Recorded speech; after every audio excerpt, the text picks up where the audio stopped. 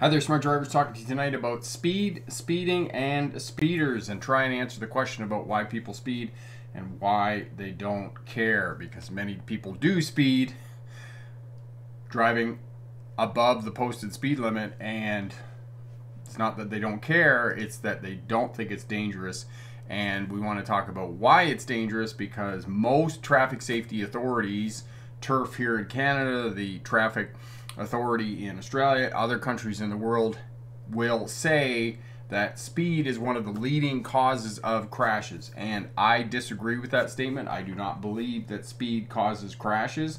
I believe that the mismanagement of speed and space causes crashes, and more so space than speed, because if speed indeed did cause crashes, we would have twice the number of crashes on highways and freeways than we do in the city. But in fact, it's actually the inverse of that. We actually have more crashes in cities when speeds are half what they are out on the highways. But out on the highways, as the point that is made, we have more fatal crashes that take lives and kill people out on highways and freeways and those types of things. But I'm going to argue that speed is not the cause of crashes. The mismanagement of space and speed are the causes of crashes. Lots of people tuning in here tonight. Sean here from Brooklyn Park. My friend Marion here. Yes, it is cold. It's cold all over British Columbia. It's hard to think that it's almost spring here. Fred asked me some questions about technology, and I'll get back to that. Evan is talking about knowing your speed without having to look at your speedometer. And yes, as you get more and more experience, you will be able to know within a certain reason, a certain measure or tolerance, what your speed is and what you're traveling at. Mallory's tuning in, my friend from the Maritimes. Corey is here, Bricks for Wheels. He is the moderator, does an excellent job of keeping out the bad people and getting up the videos that I suggest you have a look at for further information on the questions that you ask me and I give you answers to. KJ tuning in from Ajax. CN, hello. And that's everybody. Alex is here as well. So hi there, everybody. And so the way that it works here, we spend about 10 or 15 minutes, 10 or 12 minutes rather, on the presentation. And then after that, we come back, we spend the remainder of the hour answering all your questions and talking and discussing the topic at hand, which tonight is speeders. And I actually had a discussion here on the channel with one of the smart drivers about the United States and the legal use of radar detectors there, which was something that had not come up on the channel before. I thought that they were illegal, and I stood corrected on that point. They are illegal for commercial drivers, and that may have been where my confusion was in the United States. But for personal vehicles, you can buy a radar detector. Now, those of you who may not know what radar detectors are, they are devices that you can buy. You can mount them in your car the way that you would a dash cam, and they will tell you where speed traps are set up. Now, I've read a bunch of stuff. Of course, I Googled it, and I was looking on Reddit and some of the posts and those types of things. You can buy inexpensive radar detectors that are probably $200 or $300. They don't work very well. You got to buy the expensive ones that are $1,000, $1,200. If you're going to invest that kind of money into a radar detector, you are probably an incessant speeder. That's what the conclusion was that these forums came to, was that you're a professional speeder. If you're going to invest that kind of money in a radar detector, you're a professional speeder. And Quora, which is answers questions, it's a website that does that. There were some police officers, retired police officers and whatnot, who were being interviewed on that channel or on that platform, and they were saying that oftentimes they're kind of on the fence about whether they're going to give a speeding ticket to somebody or not. And if they're on the fence and they pull somebody over and they see in the vehicle that they have a radar detector, that is the deciding factor that in fact the person is going to get a ticket because they see the sign of a radar detector as being they're professional speeders. They invested in a radar detector. They want to avoid tickets. So let's, Marizone, hello. Elevator fan, my cough is grease. You're feeling better. Fred says he's here, over-the-road truck driver from the United States, and he was asking me questions about technology. And Fred, remind me of that, and I'll come back to that after the presentation, and we'll talk about technology in vehicles, because of course this is another piece of driving that's now coming into effect, is that technology is encroaching more and more into our control of the vehicle, and it's taking over in emergency situations, and there isn't anything that we can do about it. Now, like I said, I love technology, love it in vehicles. I think that adaptive cruise control and lane assist are really great features in newer vehicles. However, as you pointed out, sometimes, you know, we get reliant on them, and then, but there's an emergency situation and the technology simply fails us. Do we have an option to turn it off? Are we safer if we are driving the vehicle completely without these kind of backup systems in place? Because they've been shown to fail. I mean, Tesla is all about the marketing of their self-driving vehicles, and you know, they've had crashes, and unfortunately there's been fatalities and those types of things. So it's not perfect for sure. Mallory, just wondering why live stream is a little earlier this evening. Mallory, we had a scheduling conflict with my son's sports, so that's why it's a little bit earlier tonight, because I had to get everybody to sports. You know, when you're a single parent and you're trying to juggle these things, sometimes things have to move around a little bit. So I appreciate everybody showing up a little bit early. Caramel, yes, okay, please do more videos. I will do that. Love your videos, helps for taking driving test. Awesome. All right, so let's get over to the presentation here, and we'll get through that, and then we'll come back and answer your questions for the remainder of the hour. So speed, speeders, and speeding. We're talking about speed as being the cause of... There we go. Okay, so we're back.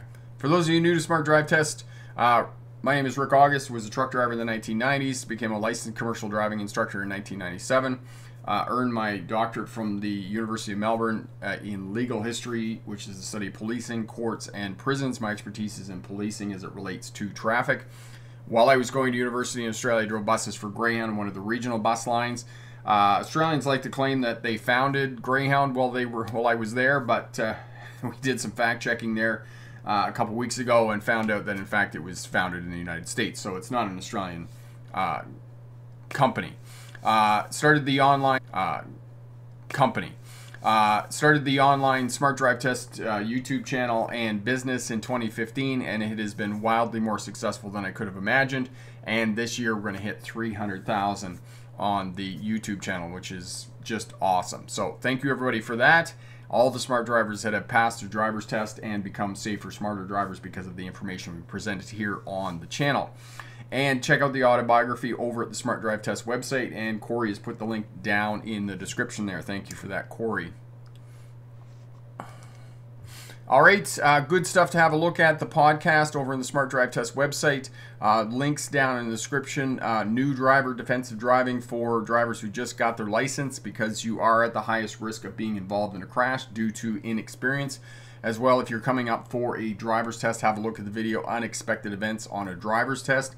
Yellow traffic lights, turning right on a red light, emergency vehicles. These are examples of unexpected events that you may have on a driver's test. For some people living in rural areas, for example, you may never encounter an emergency vehicle during the course of your training when you're learning how to drive and preparing for a driver's test. For people in New York City and Los Angeles and Chicago, on the other hand, you're going to encounter emergency vehicles every day that you're out driving around. And recently, just back in January, was doing some driver training. One of the drivers on the course said, "Oh yeah, I can pass the driver's test." And of course, we went out half an hour later and emergency vehicle went by. They didn't pull over right away.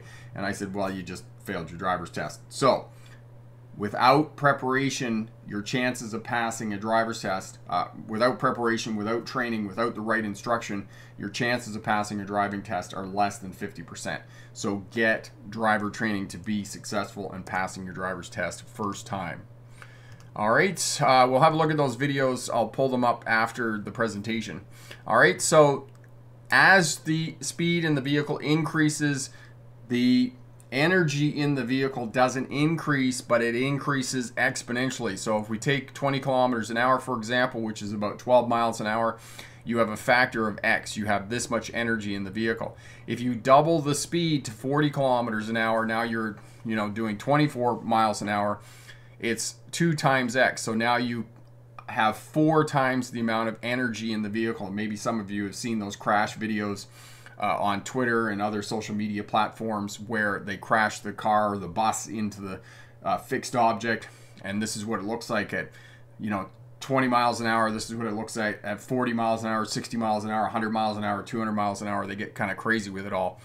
But by the time you get up to 100 kilometers an hour, which is 60 miles an hour, so 12 miles an hour up to 60 miles an hour, now at 100 kilometers an hour, which is 60 miles an hour, you have 20 times the amount of energy in the vehicle as you did at 12 miles an hour. So you can see that the energy in the vehicle increases exponentially. So speed is a factor in how much damage is going to happen when the crash occurs. So you can see why there are more fatal crashes on highways, freeways, and interstates than there are in the city. Most of the crashes in cities end up being simply property damage. Speeding. What are the definitions of speeding? It's not as simple as exceeding the posted speed limit. Faster than the posted speed limit, driving faster than the traffic flow, because we know for the most part that police have discretion in terms of giving traffic tickets, and if you are simply keeping up with the traffic flow and the traffic flow is kind of 5 to 10 miles an hour more than the posted speed limit, it's unlikely that you're going to get pulled over by police. Most of the time police are looking for excessive speeders. They're looking for anybody who's doing 15 miles an hour more than what the posted speed limit is. Speeding faster than me and faster than the conditions of the roadway will allow. Okay? In 2016, the NHTSA, the National Highway Traffic Safety Association in the United States, stated that for the most, in 2016 and for the most of the past 2 decades, around 1/3 of all fatalities were caused by speeding drivers, around 1/3, so 33%. Again, I don't agree with that statement, because if that statement was true, we would just have to all stop driving. We wouldn't be in cars at all. But they believe, and many of these traffic safety authorities push forward with the idea, and the main cause of crashes is speed. All right, speeding, and it's been an issue for police since the invention of the motor car. Trains, motorcycles, motorcycles, bicycles, cars, whatnot. So in the beginning of motorized traffic changed policing forever, because once we moved from horse-drawn traffic to motor traffic, speeds in cities increased 500%, because many people are duped by Hollywood, thinking that a horse can run, pulling a wagon all day long at 20 or 30 miles an hour. That's completely untrue. Horses can only walk at about 6 miles an hour, 6.5 miles an hour, which is about the same as what a person walks. So don't be duped by what's going on in Hollywood movies. If you see the horses, the team of horses pulling the stagecoach, and they're galloping down the roadway, they can only do that for about 20 minutes, and then they're done for the rest of the day. So speeding forever increased police powers. By the end of the 1920s, courts were clogged with speeding tickets and infractions, and finally police had to be imbued with greater police powers so that they could control policing, and they were able to give tickets on the spot. It's the same thing as what's happening with drink driving now, that they're able to confiscate your car for 24 hours if you blow near the limit, and those types of things were simply increasing police powers because the courts are proving ineffective to police speeding and to police drink driving. So speeding has forever changed the urban and rural landscape, and now we have an entire culture of automotive safety and driving culture. But keep in mind that traffic laws no more prevent crashes than criminal law prevents violent crime. So we could say that everybody could drive around at the posted speed limit, and there are countries that have this. Australia has widespread use of speed cameras, but nobody's pointing at Australia and say, look at their crash record, it's super low. That's simply not true. That is not true at all. All right, a case study. So Australia rigidly enforced speed limits. Most people do not drive more than 62 miles an hour, 100 kilometers an hour. You want to look at the Autobahn, where for the most part they don't have speed limits. And nobody points at the Autobahn and say, look at how many crashes they have. Here in Canada, where I live in the province of British Columbia on the Trans-Canada Highway, in the last few years, the speed limit was increased from 62 miles an hour to 75 miles an hour, which was 100 kilometers an hour to 120 kilometers an hour, and that is still in place here. That increased speed limit has stayed in effect, and nobody's pointed at the Trans-Canada Highway and said, oh, look at the tremendous increase in the number of crashes.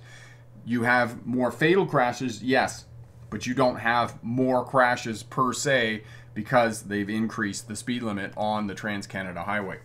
Now, speed differentials. This is something that I do believe does cause crashes. The difference between the speed of your vehicle and, say, that of a pedestrian, for example. Because many people, when they drive, fail to recognize the difference between speeds of different road user groups. And if we could implement this into our driver training, we would make roads safer. So, for example, most people are driving around cities at 25, 30 miles an hour.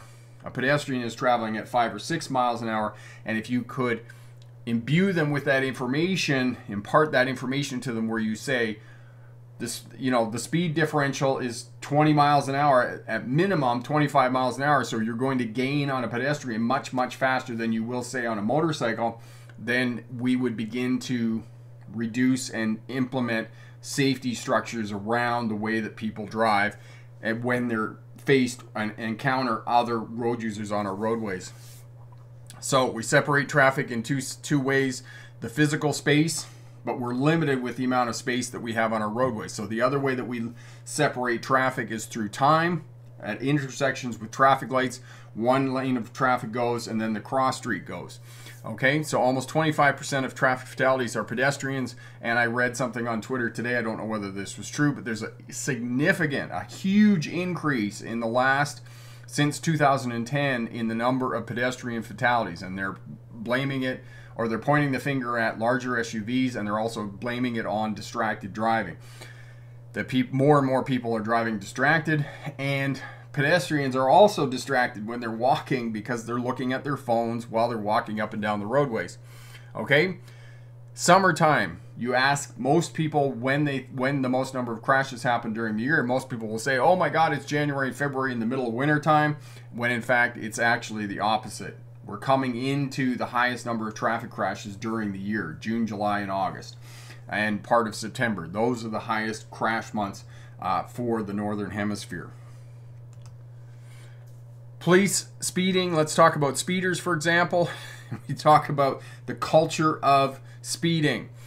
Even Google is on board with helping to locate speed traps along the highway. I was Googling this last year. My brother was doing a road trip across the country, and I was looking at his route, and I noticed that on the phone, they actually tell you on Google where the speed traps are located. So speed cameras, culture of driving.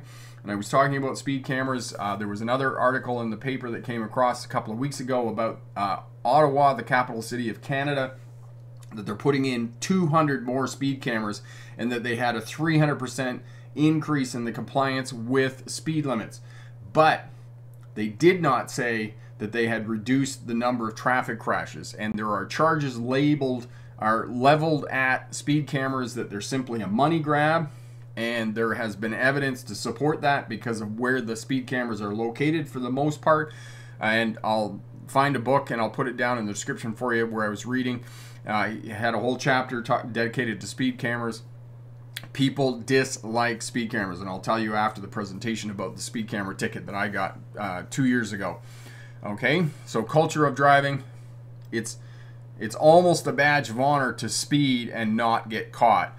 But even Google is on board with getting away with speeding. And of course, when there's a speed trap and other traffic's coming by in the opposite lane, they will flash their lights out to tell you that there's a speed trap set up down the road and those types of things.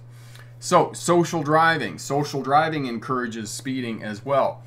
You stand at an intersection, you see the light go yellow, drivers are going to speed up to make it through the intersection, and it is more socially acceptable to speed than it is to be late for an appointment. So for example, if you're going to a job interview, you're going to speed to get to the job interview on time. You're not going to show up at the job interview 5 minutes late and say, oh, you know, I drove the speed limit. I didn't want to be, you know, I didn't want to put myself in danger or other people on the roadway.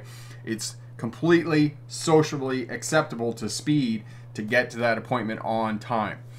Truck drivers are paid piecemeal, which, you know, they're paid per mile that the number of miles that they make. So the more miles they make, the more money they make.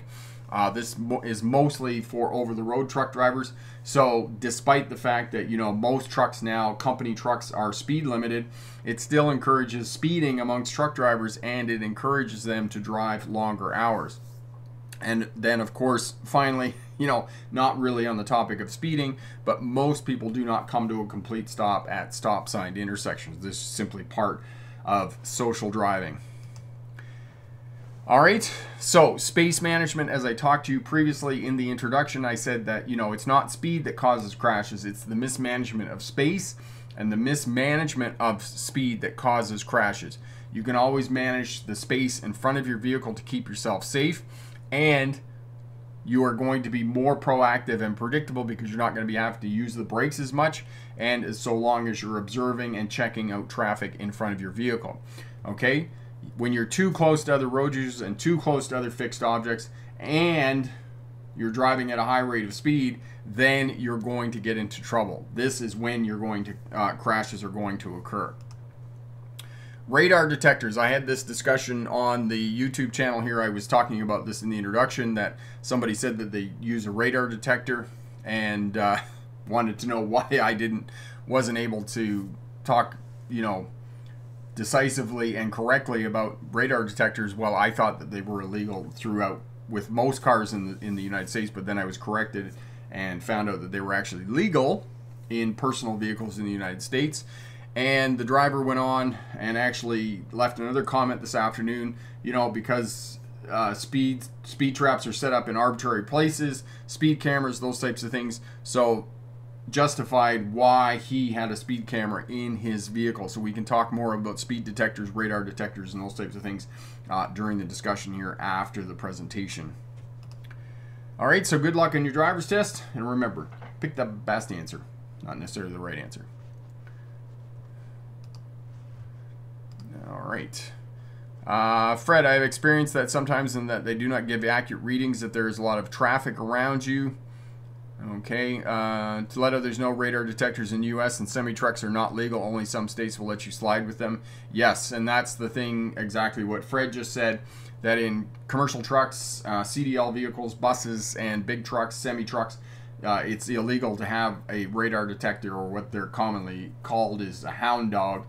They're completely illegal in commercial vehicles, but you can use them in your personal vehicle in the United States. So this is another piece of the driving culture, that, you know, personal vehicles can have speed detectors in them, radar detectors. But again, as I was saying, on the Reddit forums, you have to spend a fair bit of money to get one that is reliable, you know, $1,000, $1,200 to get a really good one. And if you get pulled over by police and they ask you if you have, you know, if they can see it or you have a radar detector in your vehicle, that's often going to be the deciding factor that in fact you are going to get a speeding ticket. Cicada, speeding in highways is something you need to be careful.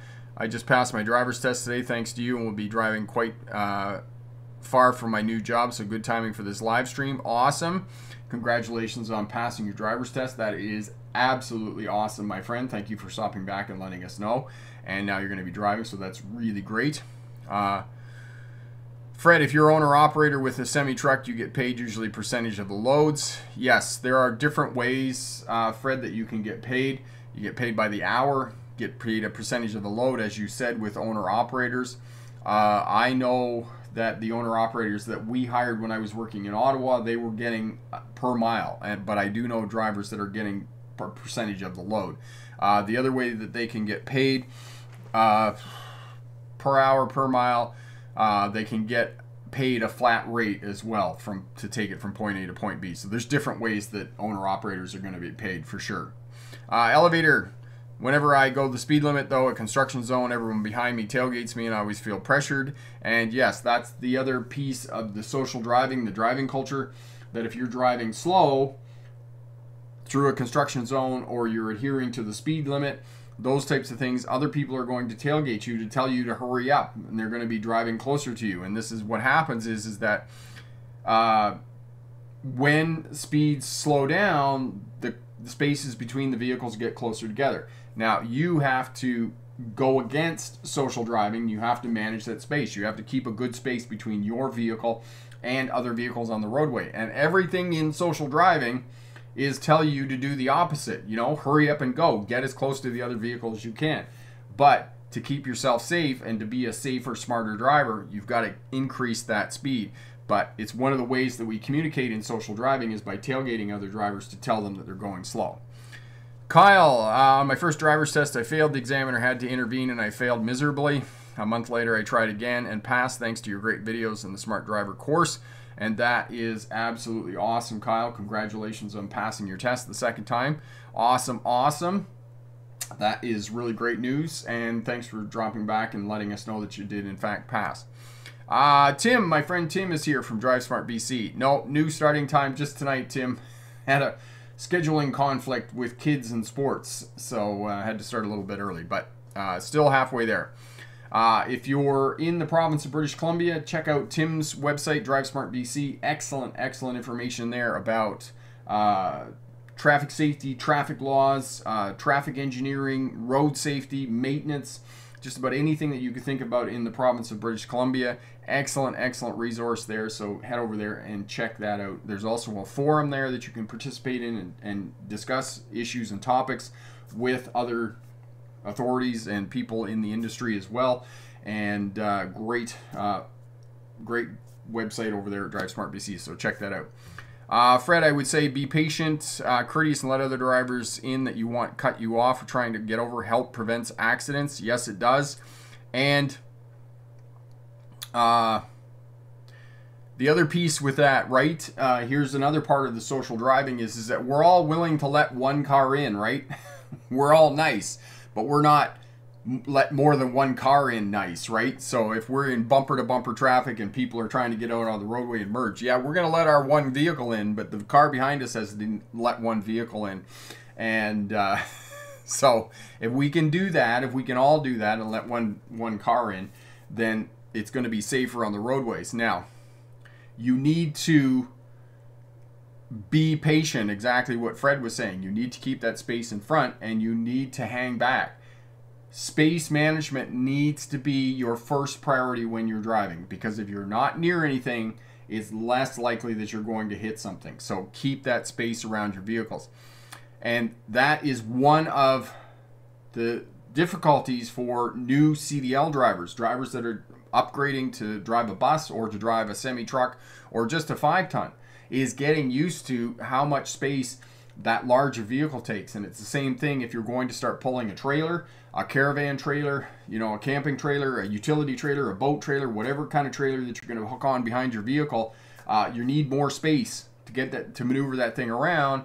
And many people who move into a larger vehicle start having bings and bingles because they don't understand off-tracking for one thing, and they don't understand how to steer and maneuver a vehicle in tight spaces.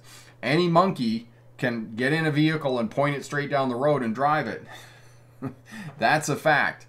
But maneuvering it in tight spaces, backing up, backing a trailer up, moving around, maneuvering a semi-truck and those types of things, that's where the emphasis needs to be placed on our driver training. And unfortunately, the MELT programs that are coming into play, the mandatory entry-level training, they are not focusing on turning and maneuvering as the priority for new CDL drivers. They're focusing on a whole bunch of other things, which is unfortunately not what they need to be focusing on to keep them safe. Tim said, I missed the start of this one. I still spend a lot of time trying to get people to slow down and play nice. Yes. Keep their space. That's what we want them to do, and be nice. Tim says, I'm lucky to have experts in my user groups who help answer. Yes, and it's always great because, you know, When we build a community, as Tim has done over at Drive Smart BC, and as I have done here on Smart Drive Test with the YouTube channel, and you know, the radar detectors, you know, the comment there was really awesome because, you know, I learned stuff, right? To teach is to learn. And, you know, I go on, I start Googling stuff, I start doing research, you know, I start writing about it, I start thinking about it, and we all benefit from those comments that people leave, because now we can all learn from each other and we can move forward and progress and come to, you know, a better sense of traffic safety and helping other people to stay safe and be smarter, safer drivers on the roadway. So thank you for all your comments and your feedback. It really helps all of us to be safer, smarter drivers. David, 5 miles an hour over on an open highway will be overlooked in most cases in the U.S. as long as you don't go do other reckless things or have any outstanding violations. Is that also true in Canada? Yes, David, it is the same thing here. There's discretion at 10 kilometers an hour over. You're probably not going to get pulled over for that. As one police officer who I train jiu-jitsu with was saying to me, that a lot of times when they set up speed traps, they're not looking for the people who are keeping up with traffic flow. Most of the time when they're setting up a speed trap, they're looking for excessive speeders. They're looking for the people who are driving 20, 30, 40 miles an hour over the speed limit. Those are the people that they're trying to catch, because those are the people that are dangerous. It's not the people that are driving 5 miles an hour or, you know, 10 kilometers an hour over the posted speed limit. Those are not the people that are dangerous. You know, and it's the same thing if, you know, you're driving with the traffic flow and you're weaving in and out of traffic and you're jamming on your brakes and you're being really aggressive on the controls. Those are the people that are dangerous, you know, not the people who are driving in a straight line, you know, and whatnot. So, Tim, thank you so much for that. Noah, good evening. How are you, my friend? Fred, it depends on the officer when it comes to the speed, but yes, if you are being responsible and not doing crazy moves, you should be right. And yes, and the other piece about that getting pulled over by police, and probably next week I can do the one about being pulled over by police and what you should do and the procedures you should follow, is, you know, I've been pulled over a lot of times. You can't drive professionally and not be pulled over, especially, you know, before I became a driving instructor and those types of things. You know, 8 times out of 10, 9 times out of 10, they simply give you a warning. They're not going to give you a ticket. You know, I did get some tickets for sure, but for the most part, if you talk nice to them, treat them like a human being, and don't deny what you did, you're not going to get a ticket. So be nice to police officers. They're simply doing their job, right? And, you know, unless you're doing something crazy and dangerous out on the roadway, then yes, for sure you're going to get a ticket. Tim, the nail with the head sticking up are the ones that get hammered. There you go. Exactly what Tim just said. That's exactly true. If you're the one being crazy out on the roadway, you're the one that's going to get the speeding ticket. You're the one that's going to get pulled over.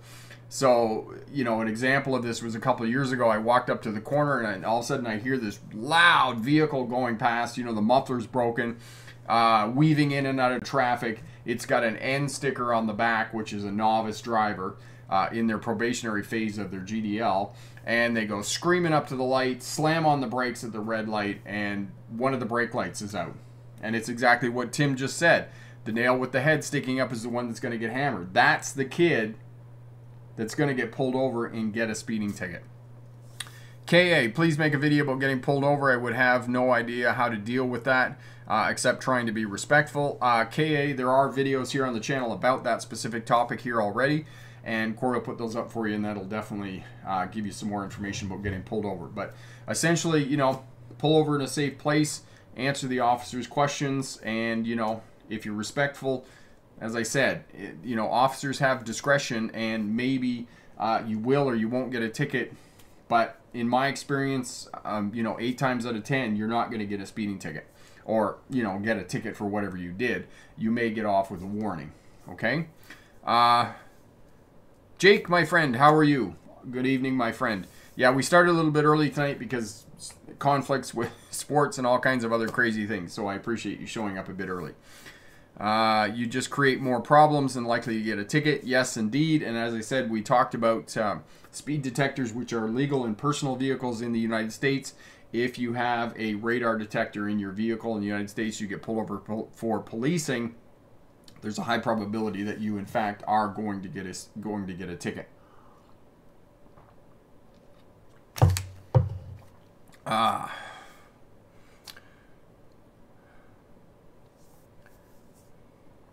And you know, here I'll tell you a story about getting pulled over. And this is the perfect example of don't deny what you did and follow the instructions of the police officer. I got pulled over in Pennsylvania. In a semi-truck, when you're driving a semi-truck and there's 3 lanes, you are not allowed in the left-hand lane. You need to be in the right 2 lanes.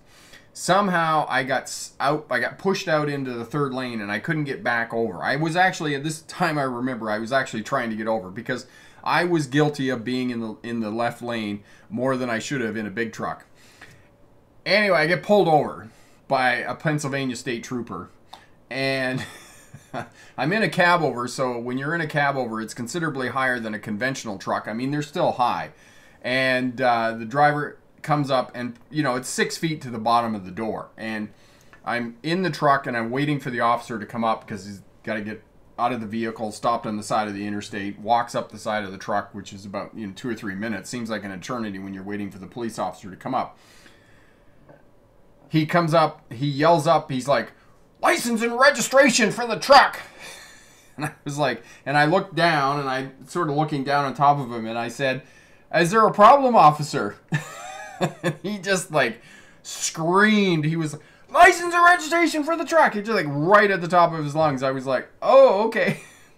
And you know, I thought, I'm gonna get a ticket for sure. That's what I'm thinking in my head, because he just like screamed at me, right? So I got the license and the registration out, and you know, I handed it to him, and he went back to the car and came back in about 10 minutes after checking everything out. And he did give me a warning and told me not to be in that lane. And I said, you know, I explained what happened. I got pushed out there and couldn't get back over because cars wouldn't let me. It was busy traffic and whatnot. And, you know, super nice. He actually even pulled out and stopped traffic in the lane so that I could get going, because we were at the bottom of a bit of a hill and I was loaded. And, you know, it takes a bit of get going to get the old semi-truck going there. But, you know, one experience of denying what happened, and I was actually lucky in that situation, because in most situations I probably would have got a ticket. All right. Fred, do verbal warnings in Canada go on your driving record? Here it depends on what it was for, but usually not. Fred, no, they usually don't go on your record here as well. And what Fred is talking about, as professional drivers, CDL drivers, we all have a driving abstract. So if we get a ticket, a speeding ticket, for example, we have points that will go on our driving abstract. And if we get hired by another company and they do, and you know, let me back up. The company that we're working for will do a safety audit once a year, and they will pull your driving abstract to make sure that you don't have speeding tickets and those types of things, because it affects their insurance. If they have truck drivers who are working for them and they have a lot of tickets and they have a lot of points, they can't drive their vehicles because they won't get insured under their insurance policy.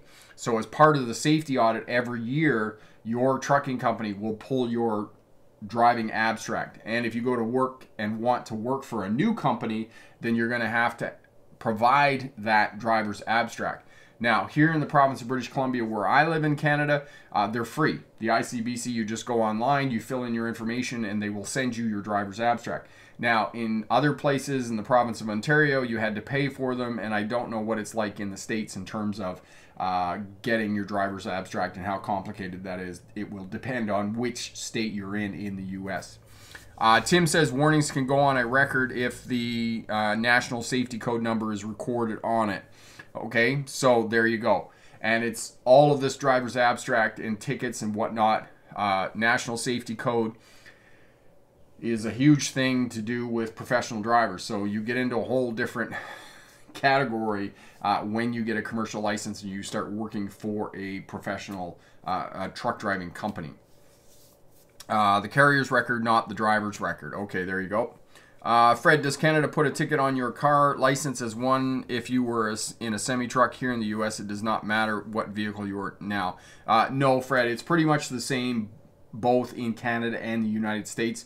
They're very minor differences. So if you get a speeding ticket in your personal vehicle, it just goes on your driving record, and it goes on both, both your CDL and your personal insurance can see that. So it's not going to matter. It's the same as what it is there in the States for sure. All right, so speeding, and speeders. We're talking about speed cameras. The city of Ottawa, the federal capital here in Canada, putting in speed cameras and moving towards that.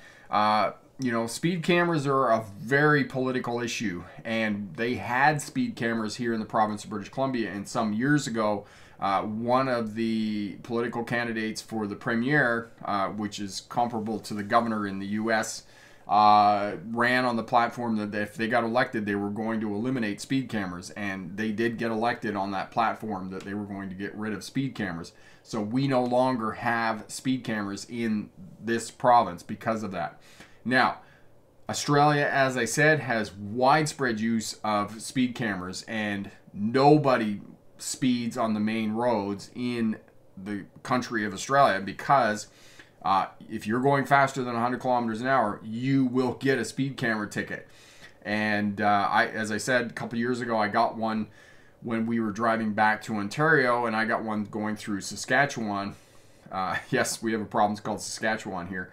And I was a little annoyed with the ticket because it very much is framed as a cash grab, because it says on the ticket that if you pay the ticket, there's no points on your license, there's no record of the ticket, and all of the other information. So it's just pay the cash for the speeding ticket and you move on with your life.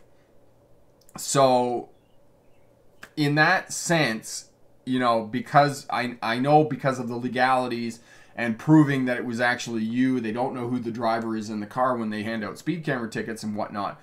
So, it annoyed me that, I just paid them $190 and nothing happens. There's no more repercussions from my speeding ticket. It's just, and it very much feels like when you get one of those speed camera tickets in the mail, it very much feels like it's a cash grab, that they're just out there putting the speed cameras up so that they can fill the government coffers. And, it kind of upsets me a little bit. Tim says, we do have speed cameras today. They are combined with red light cameras and are called intersection safety cameras these days. I like the spin on that. Intersection safety cameras these days. Now, Tim, on that note of red light cameras, I have a Garmin dash cam in my vehicle, and it will warn me of red light cameras at intersections. Now, the other piece about that, the charge that has been leveled at red light cameras, is that drivers coming up to red light cameras know that there is a red light at the intersection. Yes, they're going to come to a stop, and I don't know whether there's any statistics that have been kept on this about drivers that get rear-ended at these intersections, because they come up, they know there's a red light camera at the intersection, and they hammer on the brakes to come to a stop so they don't get the ticket of the red light camera. Now, maybe, I need to do some research into this about the technology of the red light cameras, about, when they ticket you and those types of things. Is the light completely solid red, or, you're in the intersection and it turns from yellow to red? Do you get a ticket at that juncture? When do you get the ticket for proceeding through the intersection? Like, at what point does the light turn red? That would be kind of interesting information about that. Intersection safety cameras, as we're now calling them. Lawrence, my examiner, told me to drive according to traffic speed and not the speed limit.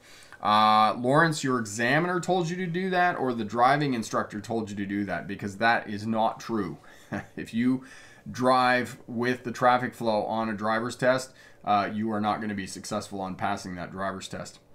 Fred, my GPS tells me I have red light cameras and shows my speed and the speed limit, but it is not always accurate. I use a Garmin camera. Yes, and mine is similar as well.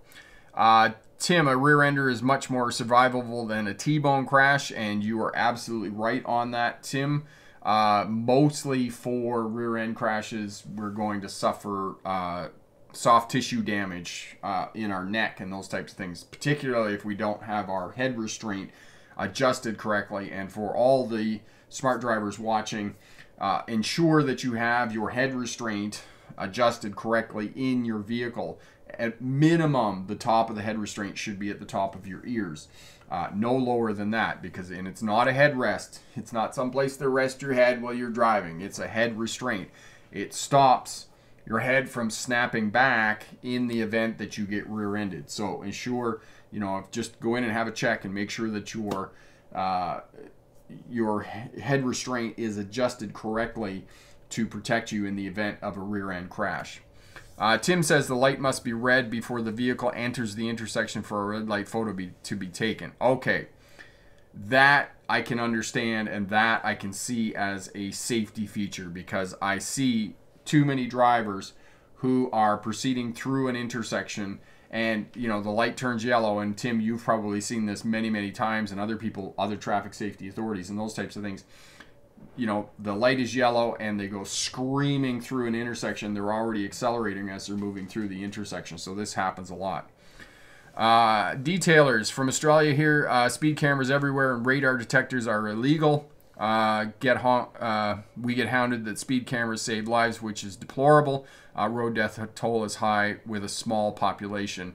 And detailers, that was the same sentiment and information that I got when I lived there in the early 2000s, was that exactly what you said. Speed cameras are everywhere, but nobody's pointing at Australia and saying, look at how much we have reduced traffic deaths in our driving population. Nobody has done that. So all the speed cameras, it's very easy in light of that information to level the claim that this is simply nothing but a cash grab. And as I was saying earlier, my one speed camera ticket that I got here a couple of years ago, I felt the same way about it. And I'll put the book down in the description here after I get done here. I'll find the book, and he goes into a great deal of detail about speed cameras and levels accusations, similar accusations of cash grabs at them. All right. Tim, the loneliest book in the world might be your vehicle's manual. The safety feature information is critical read in newer vehicles. I like the way you said that. The loneliest book in the world. I believe that you're right, Tim, because I'm one of those weird people. I will read the instructions on almost everything. And, you know, same thing with the driver's manual. If you want to know anything about your vehicle, you're trying to put kids' booster seats in your car, or you want to know something about the seat belts, I can guarantee you that there's at least 50 pages on child restraints and seat belts in your vehicle. So have a look at that if you don't know the information that you're looking for. You know, fuses, how the engine runs, how often to change the oil, transmission oil, maintenance, those types of things. Have a look at the owner's manual for tremendous information about your vehicle there. It's just a wealth of stuff that could save you money for sure. Elevator, I have seen slower drivers hang out in the left lane when there are numerous drivers waiting to go faster, which creates traffic congestion in the left lane. And that is absolutely true. Left lane squatters, they drive the rest of us absolutely crazy. Those drivers that are driving 5 miles an hour above the posted speed limit in the fast lane and refuse to get out. As one of the funny memes on Twitter the other day was, you know, you think you're really cool driving 5 miles an hour over the posted speed limit in the left lane, but would you get out of the left lane because some of us want to break the law for real? Yes. Jake, just thought that's bad. Try the service manual. Yeah, the service manual. Nobody looks at that either. Fred, seatbelts here now come with reflective belts so that they can see it at night if you are wearing it or not. Yes, I didn't know that they were reflective. And the other thing, Fred, most of them in UPS trucks and other commercial vehicles, you'll see that they're a neon color so that they can actually see. But you know, if with that reflective thing, now we're going to go back to the seatbelt, the stick-on seatbelt. They had them in the early 1970s when the seatbelt laws first came into effect, and people refused to wear seatbelts. Right after in that first generation, they had like a Velcro strap that would just like go on your chest. You can tell whether truck drivers are wearing seatbelts or not anyway. I had to wear company shirts for the one truck company I worked for. And I was driving so much and working so much that I had actually worn my seats, my my shirts rather, from the seatbelt across my chest. The shirts were actually frayed from wearing the seatbelts so much. Yes, neon seatbelts. They're here too. Awesome. David, never sped in a school zone. Residential neighborhoods are places that are known to have children present. They're the worst places to be speeding for the safety of children. And David is exactly right. There are places where you can drive faster, out on highways, freeways, places that, you know, there are not vulnerable road users around. If you're speeding in cities, you're speeding in residential places, you're speeding around schools, you are simply being irresponsible. You are not being safe at all, and you are endangering other people's lives. So, you know, tearing through a city, tearing through a residential area, speeding in a school zone, please don't do that. That's just not safe at all, and you are seriously ramping up your chances and your risk of being involved in a crash. So exactly what David said there. Tim, ultimately, the faster you go, the less time you have to see, to think, and to react. Occasionally not doing the 5 over or even the speed limit might be critical. Yes, and coming back to what I was saying earlier, that driving faster than the conditions of the roadway will allow. As the conditions of the roadway deteriorate, so should your speed, right? If there's rain on the roadways, you shouldn't be driving more than the posted speed limit, maybe even less than the posted speed limit. If you're driving in the dark, you're driving in areas where there's lots of pedestrian traffic and those types of things, your speed is going to have to decrease. So yes, you need to have time to think, have time to react, as Tim was saying, and the faster you go, the less time you have to do that. So you need to think about where you're doing and what is situational awareness. What is your situational awareness? Are you aware of what's going around, what's happening and going on around your vehicle? So excellent point there. Top Guys, just passed my Class 7 road test this month. Just purchased a 2007 Ford Ranger, and that is an awesome celebration gift of passing your driver's test, getting a new Ranger. Awesome, awesome. Thank you so much for dropping back and letting us know that you passed your driver's test. Awesome, my friend. And just on a note there, pass your driver's test, first time course package available over at the Smart Drive Test website. Guaranteed to pass your driver's test first time. As a bonus, we throw in both the winter and defensive driving smart courses to keep you safe after you get your license. So $38, guaranteed to pass. Pick that up over at the Smart Drive Test website.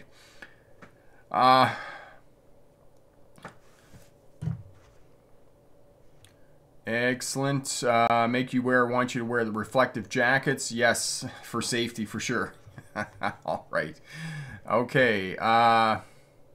Elevator, is it okay to use cruise control in the city? Elevator, as for the most part, you don't want to be using cruise control in the city. I mean, if you have a long stretch of a straight road and there isn't any other traffic around and you're doing 70 kilometers an hour, 40 miles an hour, then maybe you could throw the cruise control on. But for the most part, you're not going to use it in the city. You're simply going to use it out on the highways and those types of things. Is the best place to use cruise control. As I said, if you got a long stretch and it's 40 miles an hour or 70 kilometers an hour, then yes, you can. But for the most part, you know, again, it comes down to situational awareness of where you're going to use cruise control and whatnot. Mallory, seatbelts do save lives. Absolutely. Seatbelts do, in fact, save lives, and there's absolutely no doubt about that. Many studies have shown that seatbelts save lives, and this is now why it is the law, and also why auto manufacturers are on board with this, because it's not just the law is for the reason that we wear seatbelts. There's also devices in the vehicles that remind us to put our seatbelts on, very annoying ones, in fact, buzzers and lights and those types of things. And many of the newer vehicles actually will not move. 2017 Honda Pilot, for example. A few years back, I was shooting a video with the company here in town, and I'm in the parking lot trying to get the thing to move. And of course, it's a push-button automatic transmission, and it wouldn't move. And you know, I'm trying to get it to move, and I'm like, what's going on? And then the salesperson come over, and they're like, you need to put your seatbelt on. It won't go without your seatbelt on. So some vehicles won't even move without your seat if you're not wearing your seatbelt. Tim, did you mention the slow down and move over rules? Okay, so every state, every province now has the slow down, move over rules for emergency vehicles and service trucks, tow trucks, and those types of things on the roadways. And I've actually seen here in the province of British Columbia some tow trucks that are now, they have a blocker truck where they have two trucks out on the roadway and one will be blocking the lane and the other truck will be working on the highway, which is a little daunting when you don't know what that practice is. But emergency vehicles on the side of the road, tow trucks, slow down to 70 kilometers an hour, 40 miles an hour, and move over to the left lane if you can, okay? If not, slow down, go past with caution. Keep these people safe who are out there working on our roadways to keep us safe and to get people out of the ditch and get them home safely to their families. Okay, Tyler, the biggest offense I find is drivers that speed up and erratically cut off other drivers. So yes, and exactly, Tyler, what I was talking about earlier, the complete mismanagement of space. They're weaving in and out of traffic. They're not aware of other vehicles, other people on the roadways, and they endanger other people because they're encroaching into their space and they're too close and they're driving too fast. So these are the types of things that cause crashes. The mismanagement of space, the mismanagement of speed. This is what's going to get you into trouble out on the roadways. And as Tim said earlier, the nail that's sticking up, that's the one that's going to get hammered. That's the one that's going to get the ticket. So if you're being a crazy person out driving on the highway and you're weaving in and out of traffic, trying to get ahead, which you're not going to get ahead very much, I will tell you that, you're the person that's going to get the ticket. You're the one that's going to get pulled over by police because you're the one being a crazy person. Whereas if you're just out on the highway, you're on cruise control going down the road, you know, you're maybe 5 or 10 kilometers an hour above the posted speed limit, it's unlikely that you are going to get pulled over by police. Tim, you might get tagged for 5 over when failing to slow down and move over. Yes, and that is a different scenario because you have to get over for emergency vehicles and you have to get over for tow trucks and those types of things to keep them safe. And they take this seriously when you endanger their lives, okay? So you could get ticketed for 5 kilometers an hour because that's considered excessive speed because you're endangering somebody's life by mismanaging speed and space of your vehicle. This is a great rule, but sometimes here you cannot get over because of the driver, so I turn the flashers on and get over as far as I can and move slowly by them. And this is, yes, and that is an excellent point of what Fred just said. If you are on a highway and there's an emergency vehicle on the side of the road, this is the move over laws, and you're slowing down, you're doing something unpredictable, then you need to get your four-way flashers on to indicate to other traffic that something goofy is going on. An example of that, a few weeks ago when we were going down to Vancouver Island, we were driving along the Fraser Canyon, there was lots of construction and whatnot. When I come up behind the stop traffic that was waiting for the pilot car to come back, I put my four-way flashers on until there was another car stopped behind me because, you know, sometimes people aren't paying attention. They're doing whatever. They're in whatever mental state.